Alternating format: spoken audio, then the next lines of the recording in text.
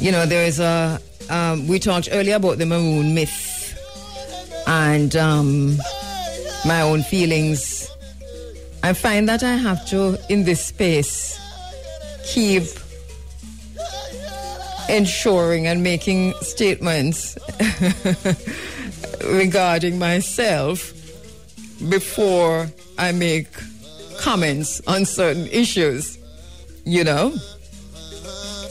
And the Maroon issue is no different, that I find that I have to keep making statements about myself and my own bloodline before I make certain statements. But the rhetorical question as to where in Africa did the Maroons come from is not only a pseudo conundrum, but it is disingenuous and it is outright shameful. It is outright shameful that a country such as ours, Jamaica, claiming nearly 60 years of independence, has chosen to hang on to a colonial curriculum to keep its black majority population in the dark and divided at the same time.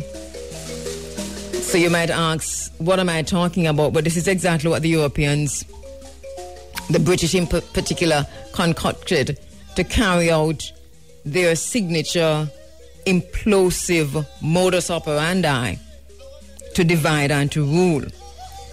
Maybe the fog of fear of the pandemic and the national periodical detention has created the ideal setting in which we must sit and reflect and introspect and finally face the truth of who we really are as a people and what we have become.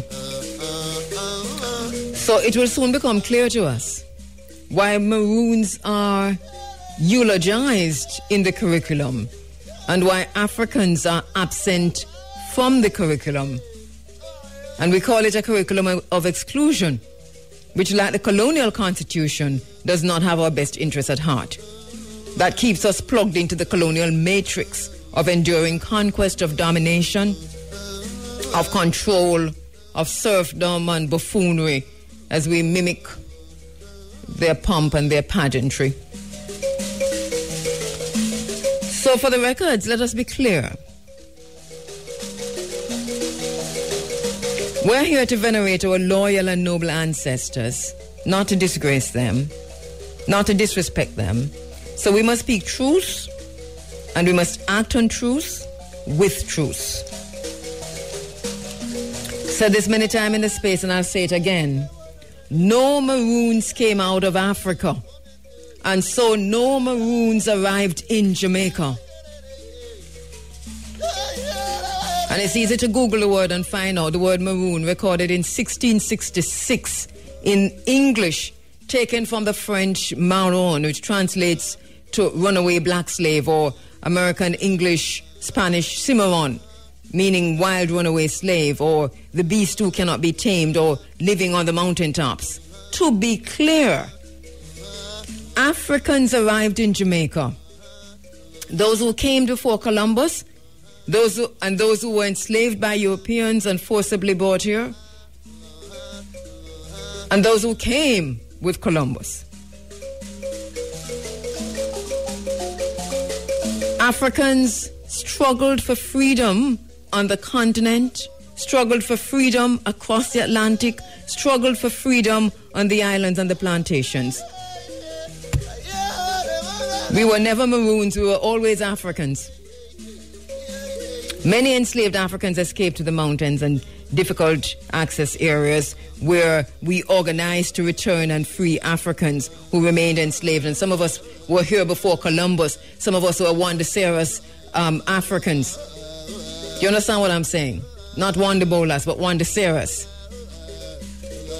So the moniker, the nickname, the derogatory nickname that the white devils gave to us, our ancestors, while we were trying to free each other, and while we did free each other, was maroon, given to the inaccessible assets by the Europeans. So over time, the true freedom fighters liberated many fellow Africans.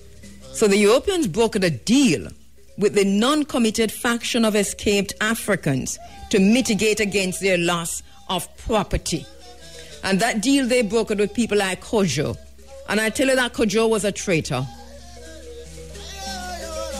Nani walked from Portland to Accompong to beg Kojo not to sign that treaty, not to betray the Africans on the island, and he signed anyway. It was this disloyal faction of betrayers with whom the British signed their treaties, and that faction has clung onto the moniker of Maroons. So even though my own descendants, my own ascendants, call themselves Kojo Maroons, not understanding, we in this age of Aquarius, which is the age of enlightenment, understand ourselves as Africans and forgive our parents. So the true freedom fighters like Wanda Seras, like Nani, like Jackman Song, like Chief Tachi, like Bookman, like Sam Sharp, like Bogle, like Garvey, like Rodney, and so many unknown to us.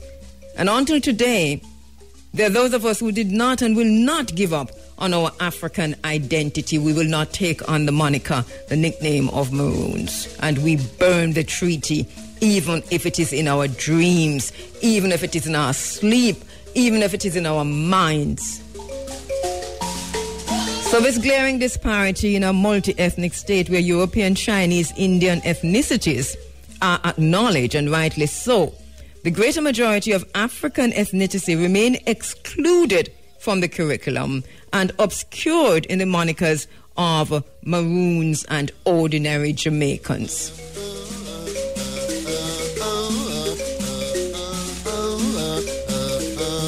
Let us use this period of lockdowns to open up our minds. It's the age of Aquarius. It's the age of enlightenment.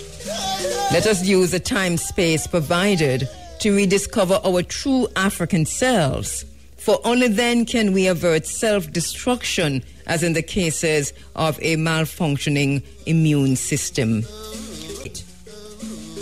to which we are neither party nor privy, whether we're privy council or otherwise, or privy to the Queen or otherwise. So the latest enterprise has used the same tried and tested and proven MO, labeling vaxxers and anti-vaxxers as Africans. As long as we continue to deny our primary identity as Africans, we are at a great risk of destroying ourselves under the false umbrella of the oppressors' monikers. It is time to awake from our sleep. Once again, we said no Maroons came here. Freedom fighters all, no Maroons came here. But we know the betrayers, and we say burn the treaty.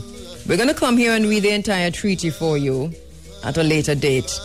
And this same treaty that so-called, there's some people in Jamaica hanging on to and saying that the treaty this and the treaty that and the treaty that.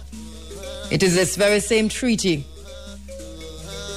that they used to kill Sam Sharp and the people who are here on the island calling themselves Maroons. They must apologize on behalf of those who were in their midst, who betrayed people like Baba Sam Sharp, who put down every single resistance in Jamaica, like Paul Bogle in St. Thomas, and the thousands that they killed there.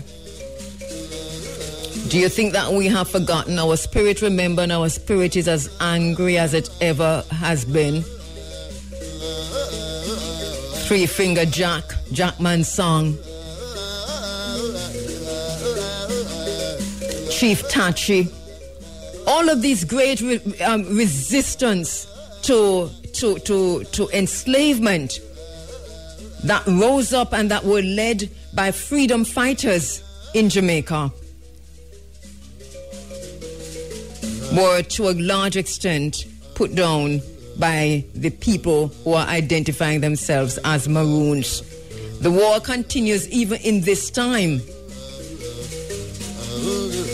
And if we don't face the fact that we're all Africans and stop the damn foolishness about, we're hanging on to a treaty, a colonial treaty that pit us against each other in the first place, That if we do not come together as Africans and understand ourselves as Africans,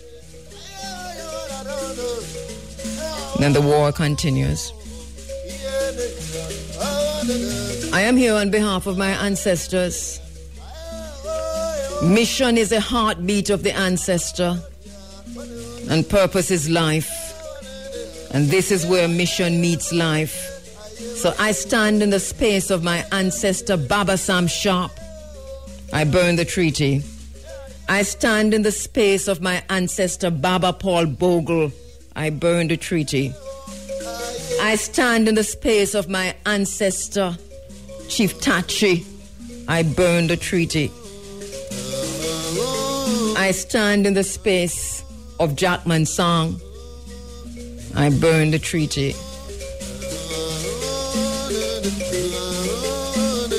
We have much more to say about the treaty, but time is not allowing that right now.